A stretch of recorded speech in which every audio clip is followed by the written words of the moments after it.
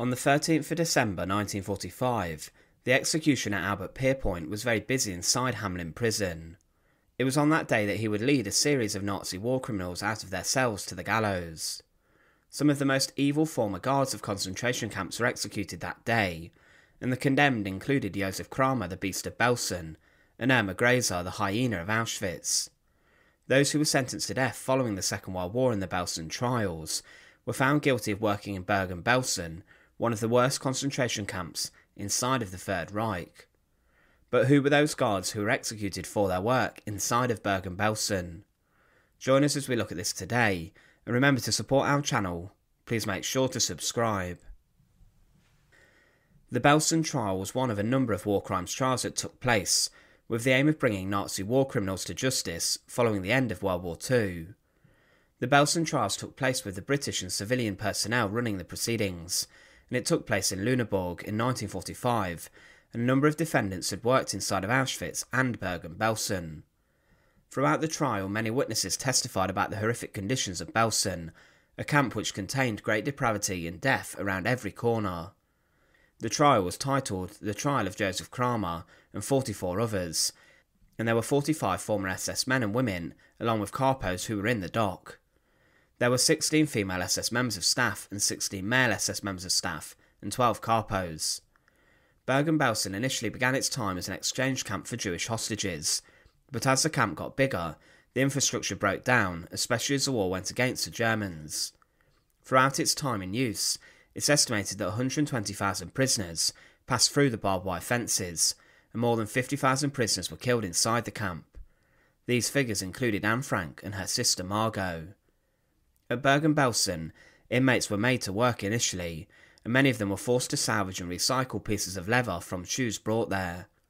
Prisoners in that part of Belsen were treated a little bit better, but things quickly turned at the camp. In March 1944, part of Belsen became a recovery site, where prisoners who were too sick to work at other camps were taken and simply left and forgotten. Many of them died at Belsen from diseases, starvation and a lack of medical attention. Later there was a new section added to the camp, for women, and Belsen by November 1944 received 9,000 women and young girls.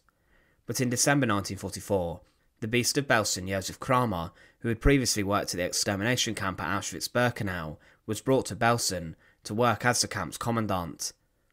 It was during his late leadership that the camp became colossal in its size, and the fact it became incredibly overcrowded. Bergen-Belsen was only initially planned to hold a few dozen thousand prisoners, but by April the 15th, 1945, 60,000 prisoners were there. This was an increase of around 20,000 prisoners from just 2 months before. The overcrowding led to a huge increase in deaths from disease including typhus, which ran rampant, and also tuberculosis, dysentery, typhoid fever and malnutrition was very common. Belsen should only have had 10,000 prisoners, but the camp broke down and sanitation was terrible. All of these factors led to the British finding a camp in pure chaos. There were no gas chambers at Bergen-Belsen, but the 50,000 death toll was caused mostly by the conditions. It was estimated in its most deadly month that over 18,000 prisoners died, and each day hundreds were perishing from disease and starvation. Heinrich Himmler on the 11th of April 1945 agreed to give over Belsen without a fight to the British and Canadian liberators, and when the British entered the camp, they saw true hell on earth. The BBC reporter that evening, who was part of the liberation, summed up the surroundings, saying, "Here over an acre of ground lay dead and dying people. You could not see which was which. The living lay with their heads against the corpses, and around them moved the awful ghostly procession of emaciated, aimless people, with nothing to do, with no hope of life, unable to move out of your way, unable to look at the terrible sights around them. Babies had been born here, tiny wizened things that could not live. A mother driven mad screamed at a British sentry to give her milk for her child, and thrust a tiny mite into his arms, and then she ran off crying terribly. This day at Belsen was the most horrible of my life." When the liberators entered, they found 13,000 unburied bodies and 60,000 inmates, many who were incredibly sick and hungry, and many who were dying. Still at this point, 500 people a day were dying mostly from typhus. But the liberators initially were suffering from a lack of manpower to clear up the bodies. To begin with, only the commandant Josef Kramer was arrested, but there were a number of SS members of staff and guards who had remained at the camp to supposedly maintain law and order. These were then arrested, and were then forced to clean up the bodies and bury them inside of mass graves. There were some SS guards who killed some starving prisoners, and a number of prisoners turned on capos, who were seen as collaborators by many, and around 170 of these were killed. A number of German citizens were also brought to Belsen to help clean up and show the crimes that had happened nearby, and eventually part of the camp was burned down to the ground by flame-throwing tanks to stop the typhus epidemic. But those members of staff who were arrested were then brought to trial at the Belsen Trials. 17 members of staff who were arrested had died of typhus, and those brought to trial were Josef Kramer, the commandant, Fritz Klein, the camp doctor, Franz Hossler, the deputy camp commander, Elisabeth Volkenrath, Irma Grese, Peter Weingartner, and many more former members of staff, from cooks to guards and other functionaries. The trial lasted for 54 days in court, and it began with the indictments and the opening speeches from the prosecution. Over the course of the trial, a huge number of witnesses came to stand, and many included the men who had liberated the camp, describing the scenes that they saw. The British even showed a film which contained harrowing images of Bergen-Belsen. All of the defendants pleaded not guilty, but many of the death sentences relied on two clauses. The first was that at Auschwitz they had been involved in the murder or slaughter of innocent people, and the second was that they were guilty of doing the same at Bergen-Belsen. A number of the defendants who were executed worked at Auschwitz and Belsen, and those who were imprisoned instead of being executed were the ones who it was more difficult to prove had been involved in killings, executions, selections, and sending people to the gas chambers. Those who were sentenced to death were Josef Kramer, the Beast of Belsen, who oversaw the mass movement of prisoners to the camp. The crimes he had committed at Auschwitz-Birkenau also came to fruition, and how he had overseen the killing of hundreds of thousands there.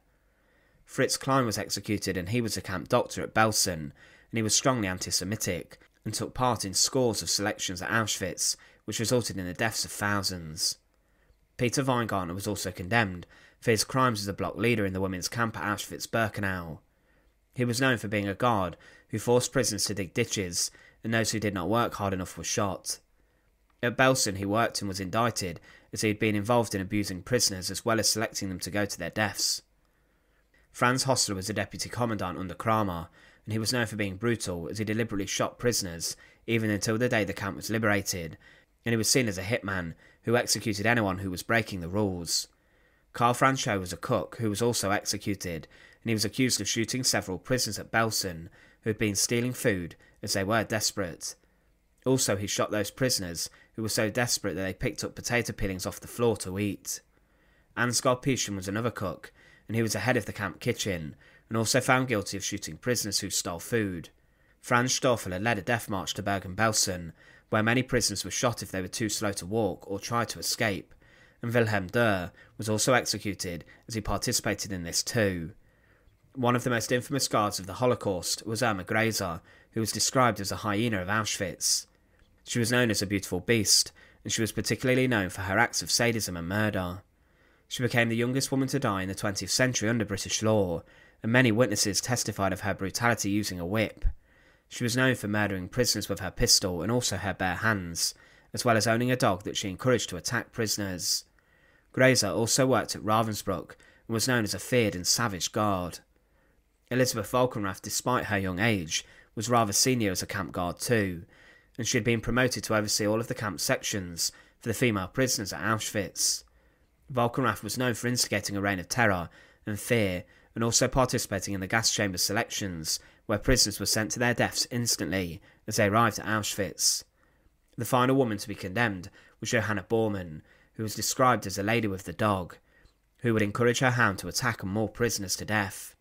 She was known for being one of the most hated members of staff at Belsen and Auschwitz. But there were many other men and women who had worked at Bergen-Belsen and who had been caught and who were sentenced to time in prison of a varying length, and also there were a number who were acquitted. As mentioned, the executions for the Belsen Trials took place on the 13th of December 1945 inside of Hamlin Prison.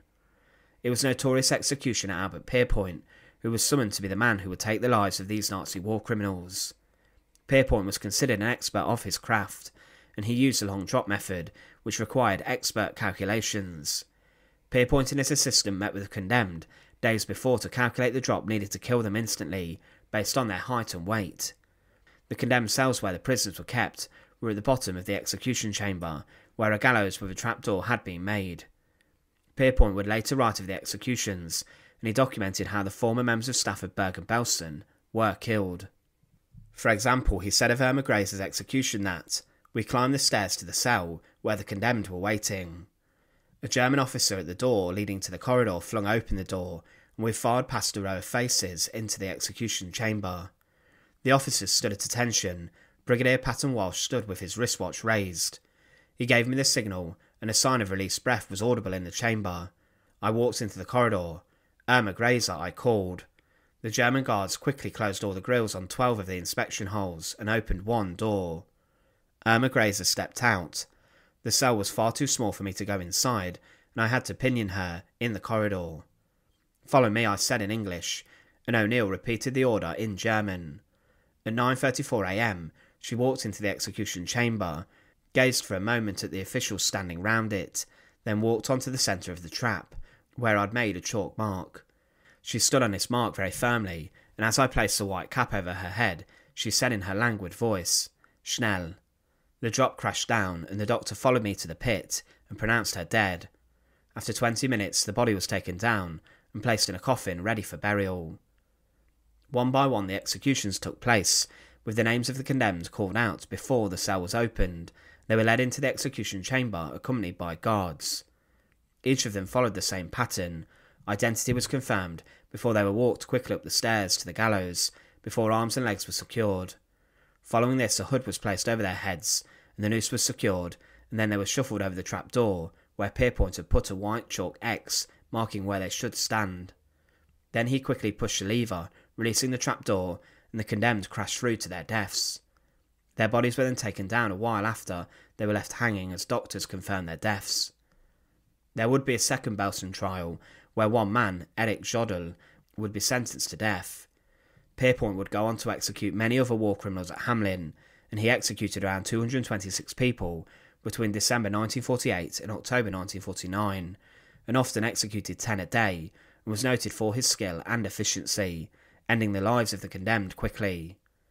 But inside of Bergen-Belsen, it was true hell on earth in the final days of the conflict. What the British and Canadian liberators found stayed with them until the day they died, and many were haunted by the horror and evil of the Nazi regime. Despite hundreds of guards and staff working at Belsen, only a very few were sentenced to death and executed for their crimes. Thanks for watching. To support our channel, please make sure to subscribe, and once again, thank you so much for watching.